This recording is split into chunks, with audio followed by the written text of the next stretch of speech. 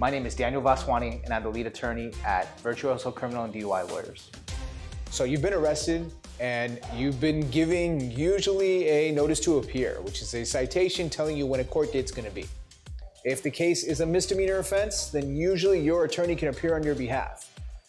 If your case is a felony offense, you likely will have to be present. In any event, people are often confused as to what happens at court dates. What you normally see on TV happens very rarely. Those are often trials. Your first court date is often titled the arraignment. At your arraignment, all that is likely to happen is that you're going to be advised of your constitutional rights. You'll be advised of the potential pleas available to you. And at that point, usually you will enter a plea of not guilty. That is usually what causes the case to move forward. It is not recommended that you enter a guilty or no contest plea at the arraignment. The reason why is that you want to examine the case to ensure you know what defenses are available. Because often the district attorney's office will provide you with the complaint. The complaint is the document that specifically indicates what you're being charged with. What does not happen at arraignment is you do not address the facts of the case. There's no presentation of evidence. There's no cross-examination of witnesses. The officers will not show up, and it's unlikely that an offer will be made. That means there will be subsequent court dates. Well, how many subsequent court dates should there potentially be? In some counties, there could be one additional court date. In other counties, there could be many additional court dates. Some counties will say, as a result of that, there is one discussion, and then the case will be set for trial. In other counties, there are multiple discussions. Those discussions are called pretrial conferences. The location in which your court is going to be held is tied not always to the courthouse that is closest to you. It's tied to the courthouse in the county in which you were arrested. But in some situations, there's a courthouse closer, but it may be outside of a different county. Usually that court date will be either within a month of the date of the incident in certain counties, 2 months in the case of certain counties, and 3 months in the case of other counties. And in certain situations, your case may not go forward on that first court date.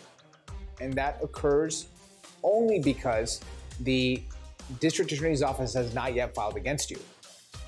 And in that situation, number one, you could receive a notice to appear in the mail. If that notice to appear comes, you must tell your attorney or appear on that date yourself.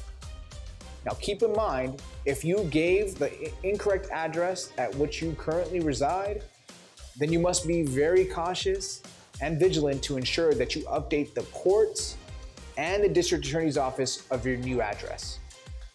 And the reason why that's relevant is because the new updated notice to appear will be mailed to the address by which that you give them.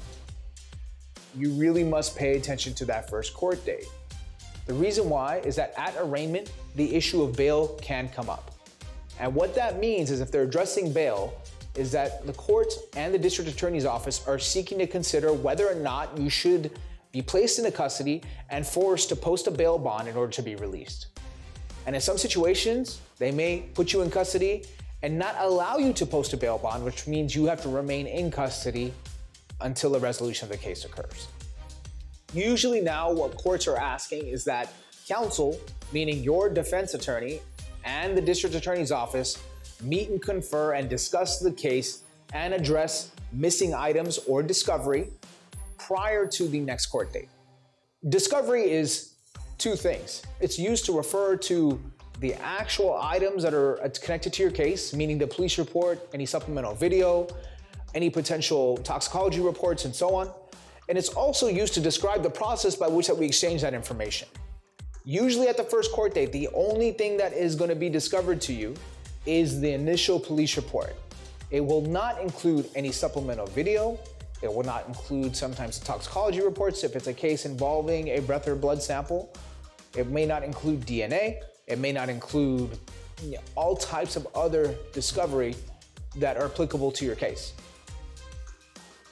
Only thing that comes up at arraignment is the initial discovery, which is the police report. That document will not be provided directly to the person who's been accused of the crime, but it will be provided to your attorney. Now, the question is, who can your attorney be? Well, there are two options. The first is the public defender's office. The second is a private attorney. With the public defender's office, you cannot hire that public defender or accept representation by that public defender until the first court date.